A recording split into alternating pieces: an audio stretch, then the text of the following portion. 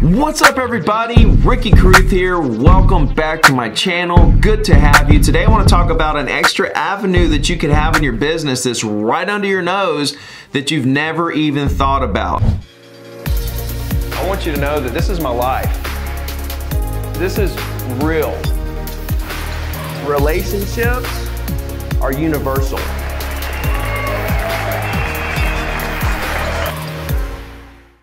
And if you're new here, I want to welcome you to the family. If you haven't picked up my book, List to Last, I'm going to put a link in the description below. Everyone should pick up that book. It's been life-changing for so many people, and I'm just grateful to be able to share some of my experiences. It's actually called List to Last, How to Survive Every Real Estate Market Crash. And it's basically my story of going through the crash, losing everything, and everything I learned from losing everything through the crash, and how you can prepare for the next crash and build a recession-proof business. You see, I want every agent out there to have a business that doesn't go away when the market crashes like mine did.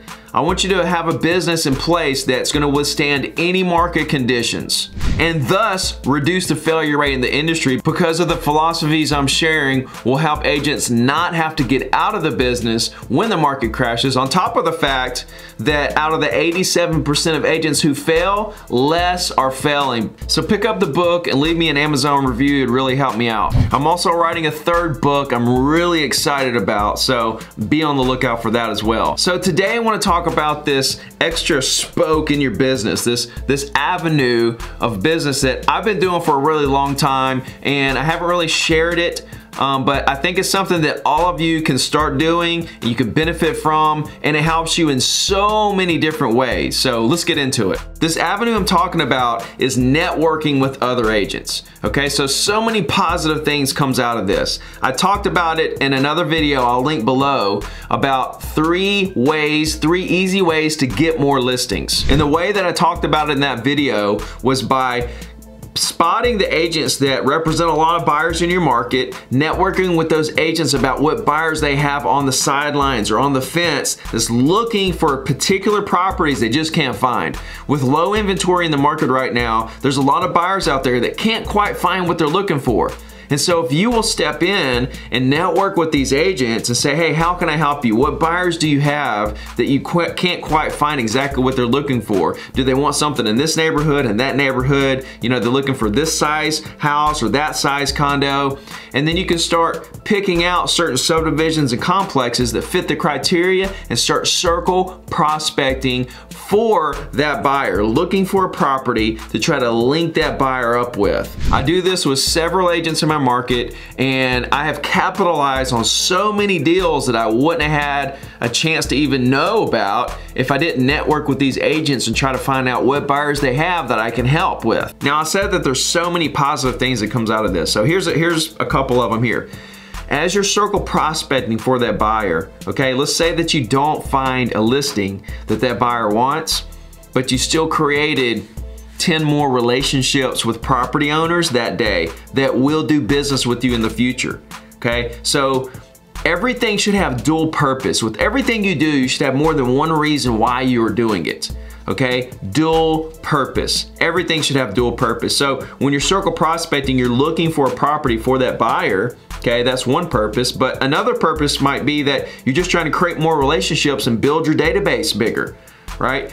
Your object as an agent is to create relationships and build your database full of people who love you and want to do business with you. So you can network with the other agent about what buyers they have. Use that as an excuse to call more owners to create more relationships. And who knows, you might actually find an owner that wants to sell for a price the buyer's willing to pay, and then you have a deal out of nowhere. It's happened to me countless times, and I'm still doing it today. I actually have a listing right now. As we speak, I have a listing that I found from circle prospecting, looking for it for a buyer that another agent in my office had the buyer, said, I'm looking for this, and I went and found that, but the buyer ended up not buying it. They changed their mind or was wishy-washy or whatever the case may be. Well, I listed the property. Now I have it listed, but there's been so many times where the buyer did step up and actually buy the property that I found. I can't even count. I don't even know how many of these properties I found and did this whole transaction with. So this is a really good strategy. It also deepens your relationships with the agents around town, right? And I don't think you should necessarily just go after the ones that represent a lot of buyers. Let's network with as many agents as we can about how we can help them. What clients do they have? Because it can go both ways, right? You can say, hey, what kind of pocket listings, what kind of sellers do you have, right? And you know, you may have a buyer. You may have a buyer for something they have that's off the market, but they know the seller will sell. They just don't really want it to be listed. And you have a buyer looking for that specific thing, vice versa. So there's a lot to be said about networking with agents, trying to put deals together off market. Deepening your relationships with the agents in your local market is always good. Agents in your market could be debatably even worth more to you than your clients. They're at least on the same level. Okay, they're very important. They're selling your listings, you're selling their listings, you're working together all the time. Those relationships need to be taken seriously. This is something you can do as a new agent as well. Network with other agents, see what kind of buyers they have, use that information to go, you know, as an excuse to go talk to owners. So how do we find owners' phone numbers? RedX. RedX has the best data that I've found. They're geo leads. You put an address on the address bar, finds all the owners in the subdivision with one click of a mouse. Used to take me 10 hours. So you can save $150 in the link in the description, the RedX discount. There's also a video below that goes through step by step that I made that tells you exactly how to find, how to go through the process of finding those numbers. And I would also suggest getting their Onyx expired leads and their Storm dialer. So you can just use their dialer to just blow right through the numbers. You know, you can call a couple hundred numbers in a couple hours. It's literally the best tool out there for real estate agents because voice to voice is the reason why technology will not replace real estate agents. And voice to voice is the reason why I sell so much property, because I understand that voice to voice is where it's at. Technology is great. Use technology to get to the voice to voice. And if there's a thing like RedX out there that actually just lets you go straight to the voice to voice, what's more efficient than that? Talking to property owners who already own the type of property you want to sell, or that own the type of property that you know a buyer is waiting for, is the most efficient, most effective way that you can spend your time. So I hope this video really helped you a lot. Please hit that like button and shoot me a comment. Let me know what you think.